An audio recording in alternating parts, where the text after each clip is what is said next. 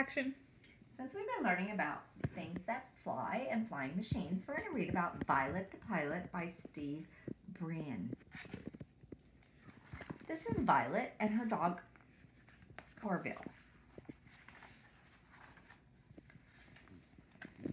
Everyone in town knew that Violet Van Winkle was a little different. For starters, she and her parents lived in an odd-looking house next to the junkyard her father managed.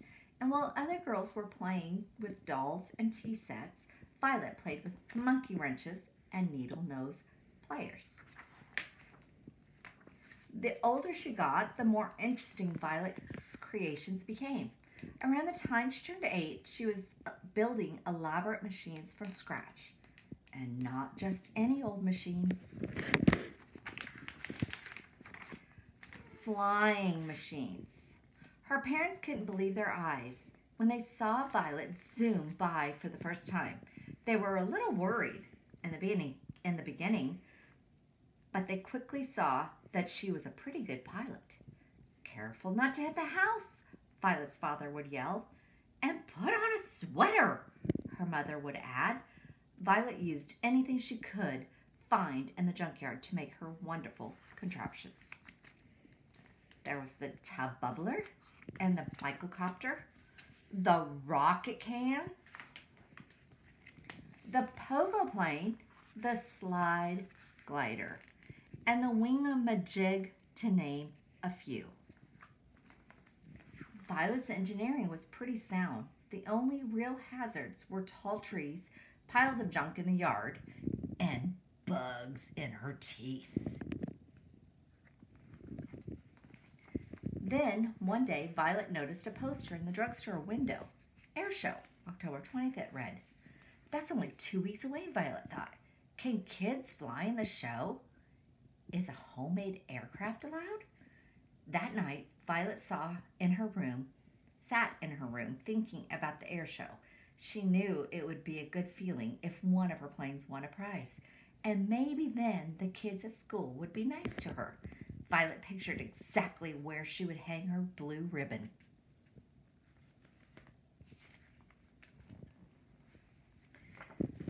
She and Orville spent the next few days combing the junkyard for just the right materials. When they had collected a giant pile of stuff, the building began. One day, the Mulrooney twins happened to pass by. "Look, it's that girl from school," one of them said. "What are you doing, weirdo?"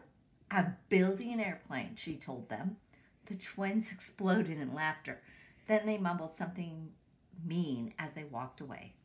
Orville barked at the boys, but Violet just went back to her project. "Take it easy, buddy," she said. "We're too busy to worry about them." Finally, after days of hard work, Violet had finished making her flying machine. She named the magnificent new craft the Hornet. "Wait till the people in the grandstand see me flying this," Violet said to Orville.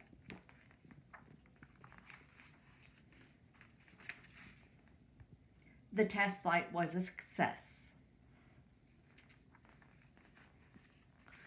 On the day of the big show, Violet took off, bursting with excitement. Her parents' faces had beamed with pride when they wished her luck, and she thought about that as she flew through the clear autumn sky.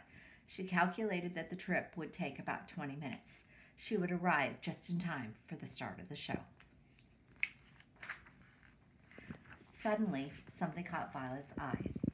In the river below, a group of people were waving frantically. Violet lowered her altitude to get a better look. A troop of Boy Scouts had run into trouble while canoeing. Violet knew she had to help fast. It wasn't easy rescuing all the boys, but Violet piloted the Hornet with careful precision. Saving the Scoutmaster from going over the falls was particularly dangerous. Violet dropped the grateful Scouts off at the hospital. Then she checked her watch. 3:30. She said to Orville sadly, "We've missed the air show." She turned her plane toward the home and sighed. It was a miserable feeling. That evening, Violet had no appetite for dinner. She just went upstairs and sat on her bed. All of a sudden, she heard lots of noise outside the house. She and Orville went to the window and discovered that a crowd of people had gathered. Somebody spotted her. "There's Violet," the boy shouted jubilantly.